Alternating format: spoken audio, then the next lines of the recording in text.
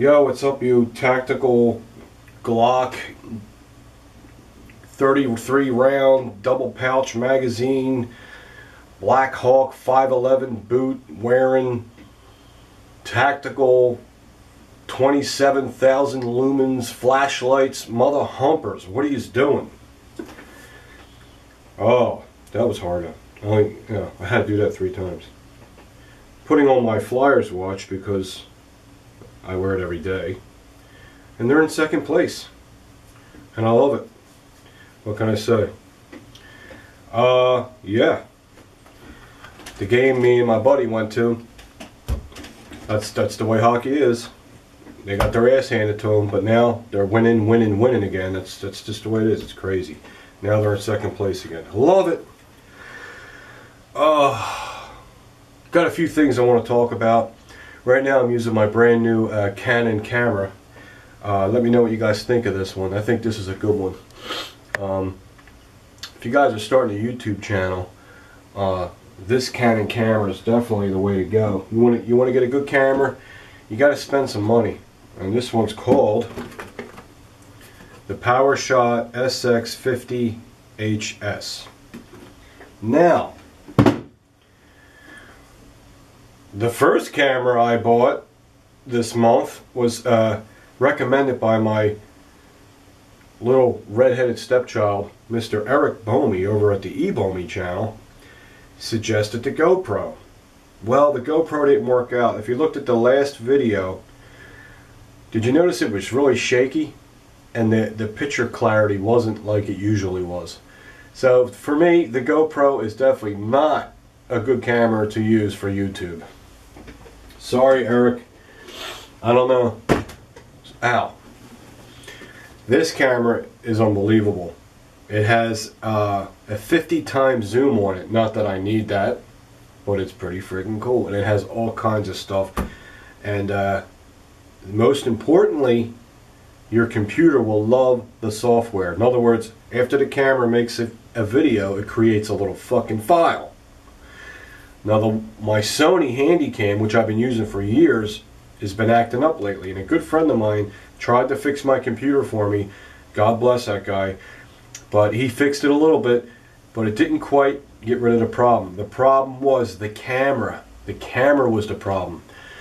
As soon as I switched from the Sony to the Canon's RAW file, whatever they use, my computer loves it. So now I can edit it, make it fancy if I want. It won't take me long. My computer, the movie maker won't crash anymore.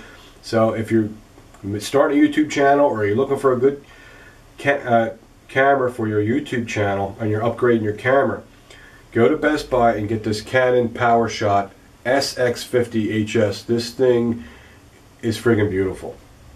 Now it's a big still picture camera, but it's equally a video camera also.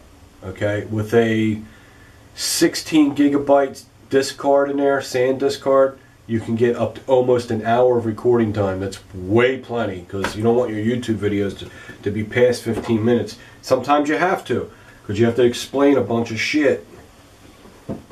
But you want to keep them all between 10 and 15 minutes, you know, or less, because, you know, we're guys, mostly guys watch, and they're impatient. They don't have long attention spans. I'm the same way.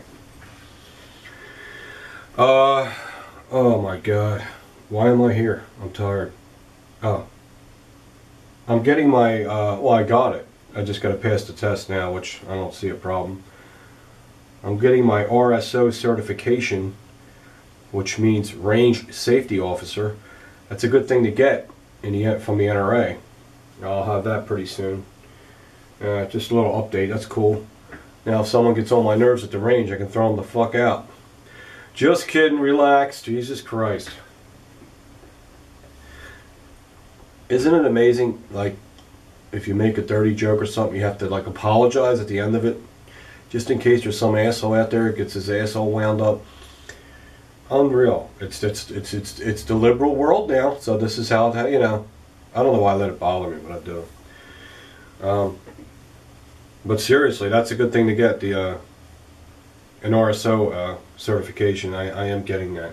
I took the class Now I got to take the test, and you'll get this nice certificate, and then they'll give you a little card, says RSO, and I was told by people that I work with it's a good thing to have, so I'm getting it. Thank you, Mike, for letting us get that, because I know it's not cheap. Mike paid for the, the funds to get that, and very nice. Mike's a cool dude. Short, but a cool dude. Very cool dude. Nice guy to work for. Best boss I had yet. And I'm not kissing ass, it's the truth. Other than that, he's a ball breaker too. In a funny way. I want to show you this holster. I know you've seen these before. Okay, camera. Let's see what you got. I'm going to hold it close. This holster is from Bear Hug Holsters. As you notice, a while ago I asked him, can you make a Kydex holster that's wrapped in leather? And he said, yeah, I can do that. And he's getting so good at it. This is for a Smith & Wesson Shield, which is my right now everyday carry. And I asked him if he can make it for my Smith & Wesson Shield.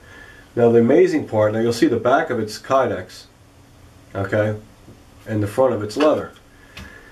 And I will give you all his information. I'll put the link right under the video, right down there somewhere. What he does is, I don't know what the hell he does, but we talked about this, and we came up with this. There is another company that does it. I'm not saying we invented it. We thought we invented it till we found out someone else does it too, but we don't. His holsters are awesome. They're the Kydex is a nice thick Kydex, not too thick, yet nice and flexible, so it's comfortable. What I like about his holsters is he wraps them in leather. A lot of people, especially new gun people, they're used to seeing guns in leather holsters, so they can't warm up to the Kydex thing yet. Well, this is the cure for that. Here you have the leather look, and it's real leather, and you have the Kydex technology for, drawing your weapon and reholstering quickly. That's what's great about the Kydex, and the lightness. They're so light. Okay, leather holsters ain't heavy, but they're heavier than Kydex. Wait a minute, I'm gonna fucking sneeze now. Hold on. Holy shit! All right. Anyway, I just wanted to show you his work. Beautiful, beautiful work that Bear Hug holsters do. Now we call it the Arm Schmo because it was half my idea, half his idea, and the name of his channel is Joe Schmo, so Armory Channel, Arm Schmo. But really, it's a Bear Hug Holsters. That's the name of his company. So there you go. Beautiful, ain't it? This is my everyday carry right here. I was asked in a PM, can you show your everyday carry? Well, I don't carry too much shit with me. I mean, my cell phone too, but I'm not putting that out there. I got this beautiful Surefire flashlight that was sent to me years ago from a really good friend. I love this thing. This thing, you could throw this thing. It's the most solid flashlight I ever had. And I got this little clip on there that someone else sent me, which I want to show the guy I am using it. Works great. And I have this just Kershaw knife for, once you start carrying a knife and getting used to it, man, you can't live without it. Didn't realize how important it is to have a knife. Use it for everything. And of course my Smith & Wesson M&P Shield right here. You guys know how I feel about this gun. Extremely reliable. Most importantly, it can handle a lot of rounds through it, so you can go to the range all the time, don't have to worry about it getting loose and falling apart. That's why I like it so much. No issues yet. Never failed me yet. I have a loaded magazine, so we'll check the chamber. Okay. Gun's empty. I don't care. I show an empty gun. There's nothing wrong with that.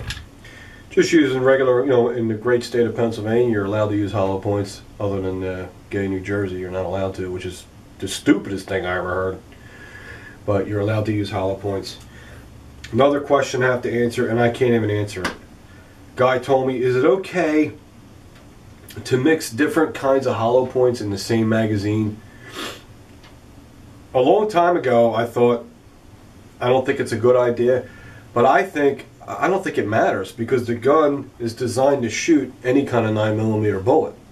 So I don't know, if the barrel heats up and you got different styles of bullet tips going through it, it might be bad for it. I don't think that's the case.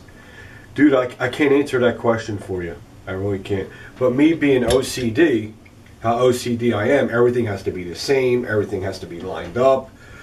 You know what I mean? I don't do that. Once in a while, the mag's always full, so I'll get my +1. This is my +1 shot glass. What I do is, when the gun is in my house and it's not on my body, I always take the mag out first. I take the mag out, hold the gun in a safe direction, and I get rid of the +1 round. And what I'll do is I'll get the +1 round, throw it in the shot glass. Well, I carry a few different kinds of 9mm and I have a couple different styles of 9mm ammo. So they're all mixed up. And sometimes I'll grab one and put it in the gun, and it might not be just like the one that's in the magazine. But it really doesn't matter, because that round, even if it's a different style round, it's the first one chambered in the gun. So that's going to work. But really, I really don't think it's bad to do that. I think as long as the bullets are the same weight, all hollow points are pretty much hot rounds. You know, one might be hotter than the other, so you got different pressures going through the barrel. Is that bad? I can't answer that. If any of you guys really know what you're talking about, don't talk out your ass. Leave a comment and let us know if that is a bad thing to do. I just don't do it. You know? So, anyway, that's my answer for that. I don't have an answer. If the top round is different, it's the first one in the chamber, that's not a problem. It's already in the gun, you know. I don't think it is. I don't know. So, just want to show you how nicely this shield fits in this holster and how nice it looks. It's got a nice positive lock, as you can see. Shaking the gun's not going anywhere. And there's the whole look of it when you're wearing it. Right, like that. As you can see, you can get your whole hand around there. None of the holsters going to hit your knuckles when you're grabbing your gun. Some holsters are like that. They make this part just a little too high to hit your knuckles as you're grabbing the gun. But this is a really beautiful holster, and I love showing Joe's work. Guy does really good work. So, but remember, he's one guy, just like the other guy. These guys, they're one person. You know, it might take you. Joe told me to let you guys know, if you order a holster, it could take a month to get it. But ain't that worth it? So you order it and forget about it. Someday it'll show up at your door. You know what I mean? That's what you got to do if you're impatient like me. So, you know what I mean? So there it is. Beautiful work. That's all I got to show you today. I just, you know, sitting around bullshitting, just an excuse to use the new camera and let me know what you think of the picture quality. What else is going on? I know I'm forgetting something. Know it. I know it. I just can't remember. I want to thank my friend Tom for coming up. We had a great time at the Flyers game, with the exception of the fucking snow and the salt trucks friggin' slingshot firing salt rocks at my friggin' car. We're driving down the highway. I'm behind this salt truck, and then the salt rocks it's got this little fan like this. It turns like a friggin' fan, and it's spraying the fucking rocks all over the place. And it's hitting my paint. Ping, pang, ping, pang, ping. I'm like, seriously? Other than that, that's pretty much it. And we ate a lot. We went to this restaurant called the Gaslight in Ridley Township. Fine food. They bring your steak out on a stone that's 700 degrees. It's raw and it's already seasoned, and you cook it yourself at your table. I've never seen nothing like it. I didn't think I would like that, but it was the best steak I ever had. It was unbelievable.